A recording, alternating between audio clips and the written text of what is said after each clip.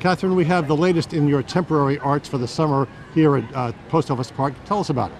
Well, this is a piece by Christian Prasch. It's called Occupied Wall, and it's really up to the community to decide what it is. Is it a barrier or is it a gateway? His idea is to spark community conversation about things like walls or community conversations, things that are important to people and coming together. It's pretty cool. You're the TempoArt organization, and this is probably the most temporary of the temporary arts that you've ever done. What made you think of this? Well, there were 3 actually this summer, and each of them are just for the month, so this is the month of August. All of the artists were chosen because they were a little bit about the American dream, which really riffs off our larger installation from a year ago that's in Lincoln Park.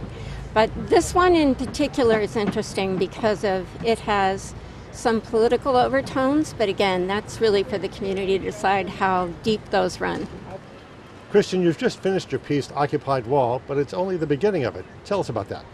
Yes, well, it's a work in progress. It is a social experiment where I provide a wall that's made out of components that is providing the wall, but also providing seating that the public can disassemble the wall and take away pieces and turn it into seating for dialogue.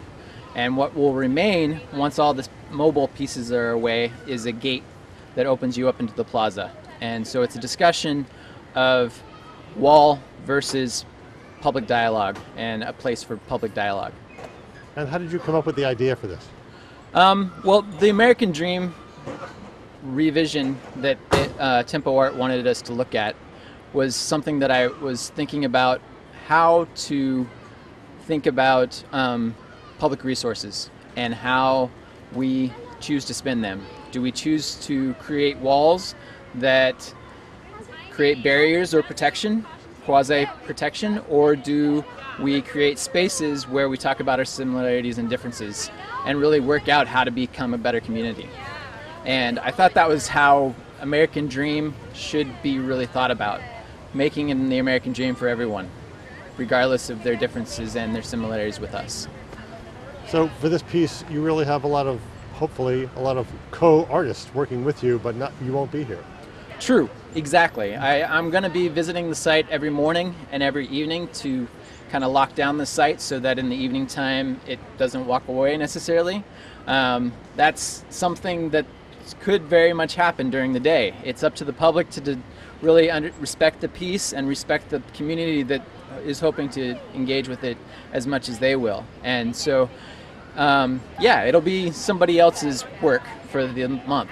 I just gave them the platform, just gave them the media to make it what they will, the wall or a place of engagement.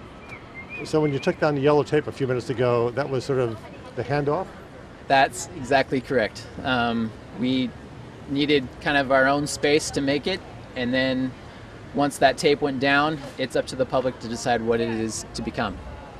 Do you think the public will be afraid to touch it because they think it's supposed to stay as it is? That is a tendency with all art, is typically it's off hands, don't touch it. I've created some signage that really allows you to take that leap of faith and say, I'm going to make it what I want it to be. And I think art has that capability of becoming engaging, or it could be challenging in just how it is visually.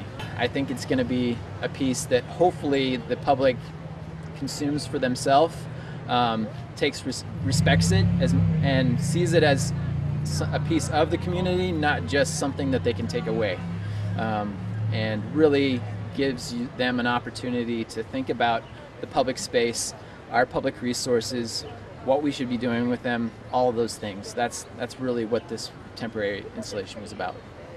Tell us a little bit about TempoArt as an organization. What's your philosophy and what do you hope to accomplish here in Portland?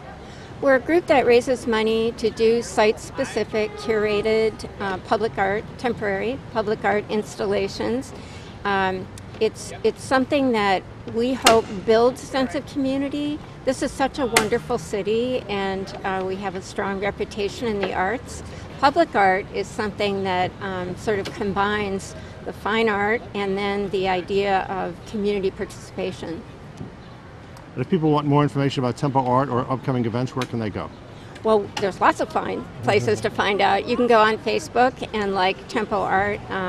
You can Google us. You can find us. And if anyone's very interested, they can just go online and find us. And we'll be sure to send out information on what's coming up next.